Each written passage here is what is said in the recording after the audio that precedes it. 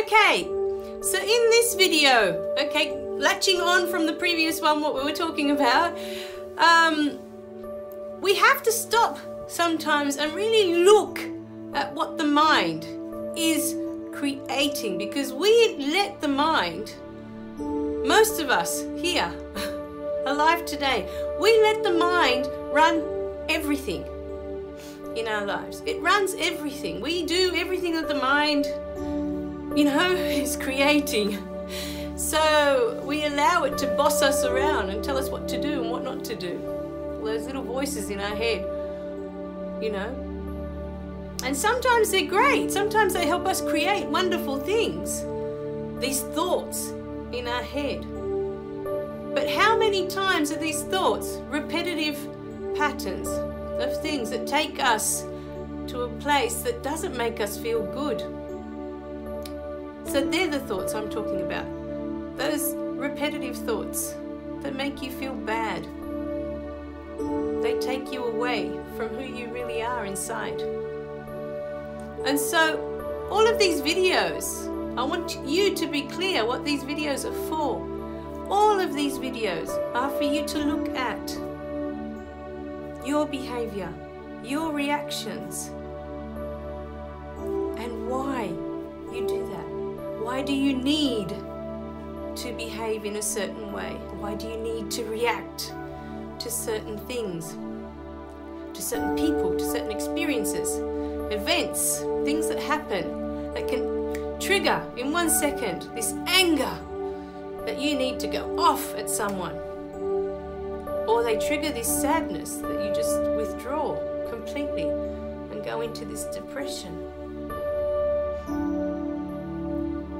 So that's what these videos are for. It's for this moment right now, for you to look at.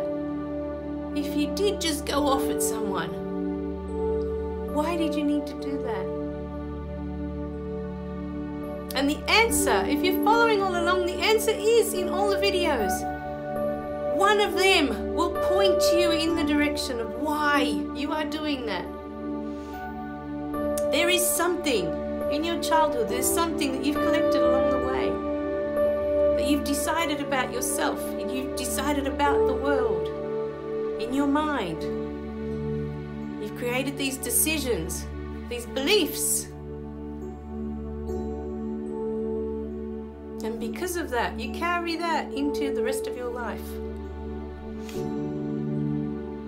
So these videos are for you to stop and look at yourself, to look at your behavior.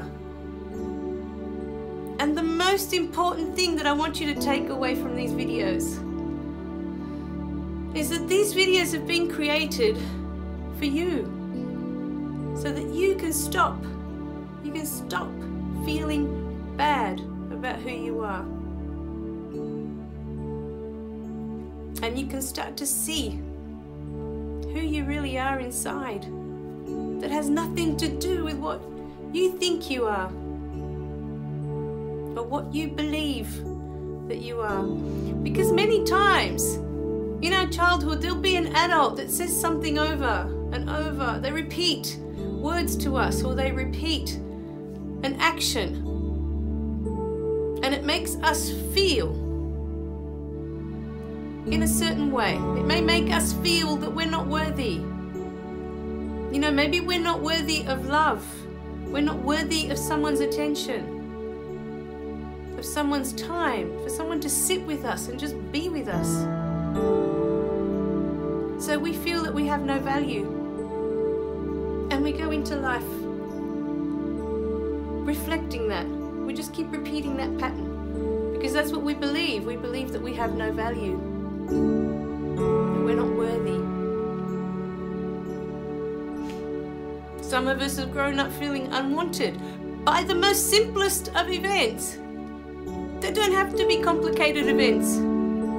They don't have to be really complicated experiences for us to make something up about who we are and our place in the world. You know, mine was my sister's birth. I was 5. From that moment, I decided I was unwanted by my mum. Unwanted. That's a heavy burden for a 5-year-old to carry into the rest of her life. Unwanted. And also invisible. It was like I was no longer there. All the attention was now on this new baby. I was no longer there. I'd become invisible. Now, for many other people, it may not be that they're unwanted. Maybe they felt unlovable because the adults around you didn't know how to love you. They never received love. They don't know what it looks like. They don't know how to give it. They don't know how to show you what you mean to them. They don't know. They've never experienced it themselves. So it's very difficult for a human being to turn around when that's all they've known their whole life. They've been mistreated, or they've been treated in a certain way where they haven't been shown any love, any kindness, any affection. For them to turn around and know what it looks like and how to give it, it's very difficult for a person to shift that much. Some do. My dad was one of them. I don't know what the miracle is that goes off in someone's head that makes you, I don't know what it is. Maybe I should ask him one day. But I think it's this feeling of, it made you feel so bad that you just cannot do that to someone else. That is the decision that some people make in their head. What they went through made them feel so bad, so worthless as a human being, or so like they have no value. And they know what that feels like, but they can't inflict that on someone else. They just can't. They don't want to do that to someone else. They want it to stop there. They want that pain to stop there with them. They're the last ones to carry that pain. So I know it can be done. Even, in the worst extreme cases of neglect, pain that's inflicted on a child, that person can turn into an adult that gives love and only wants to be love and nothing else. I've seen it. So it's in you today to look at your thoughts, to look at what you've created. And can you make a decision for yourself today that what you've been through is something that you could never, ever, ever do to someone else? Let it start with you. For love. You never received it. You don't know what it looks like. But you know how it feels. What would it feel like to be given a hug? What would it feel like for someone to smile at you and acknowledge your existence and be happy that you're there? What would it feel like to you? So you have to think of all the things that you would have liked to have received. All the things that you imagine love looks like. Because we all know what it is. We all carry it inside of us. Love is inside you. It's never gone anywhere. You were born with it. With this beautiful little package called love to give to everybody. So you have to know. How does it look to you? How does it look? Does it look like a hug? Or does it look like a smile? Or does it look like sitting with someone and giving them your time and your kindness and your encouraging words? What does love look like to you? Imagine it. What would make you feel good if someone did that for you? Then start doing that for someone. There's nothing stopping you from you giving your love today and moving away from that bad place that's been created. Making the most of this moment. You can do that today. What does love look like to you? Tell me in the comments. What are things that express love to you? A hug, a kiss on the cheek, a kiss on the hand. I kiss my people everywhere. I kiss them on the forehead, on the back of the head, on the back of the neck. I don't care. It's a kiss. I don't care. I kiss my little one on her feet. What does love look like to you? What would it mean to you? something that, you know, words, okay, someone can say I love you, but it may not feel like they love you. They're just words. There are so many ways that people can express.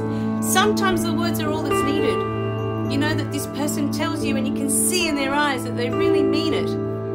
That makes all the difference. But sometimes I love you is an empty group of words. It's just someone saying it, but there's no meaning, there's no feeling behind it. It's empty. So, what does it look like to you? What can someone do for you that you would feel loved? All right, my darlings, I want you to think about that today, because loving, giving our love, makes us feel good. It makes us, you know, the human beings we were meant to be.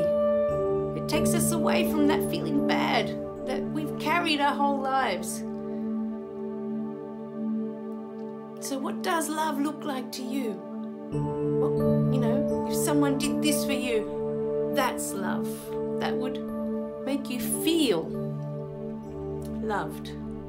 All right, my darlings, I love you guys. Remember to click like and subscribe below so you don't miss any of the messages, and I'll see you in the next video. Bye for now.